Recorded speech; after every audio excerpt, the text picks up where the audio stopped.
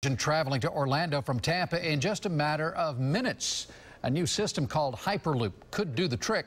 News Channel 8's Ryan Hughes is live along I-4 in Polk County tonight. So what's the likelihood of this actually becoming a reality? Because we talk about this from time to time, yet it hasn't happened. Keith, good evening to you. It is years away, but leaders, they have it on their minds as a way to reduce the I-4 traffic problems.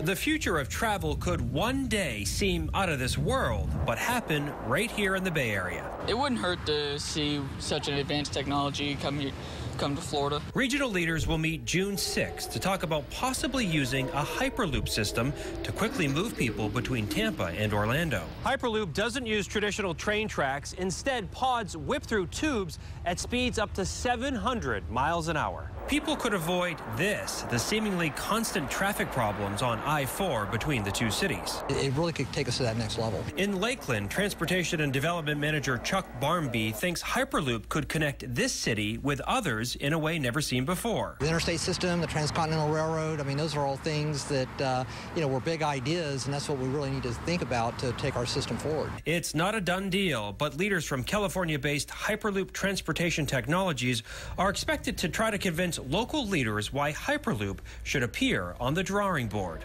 My best guess would be that the likelihood of that occurring is probably a little premature, but it's good that people are talking about mobility options. And a system between Orlando and Miami also being considered. We're live tonight in Polk County. I'm Ryan Hughes, News Channel 8.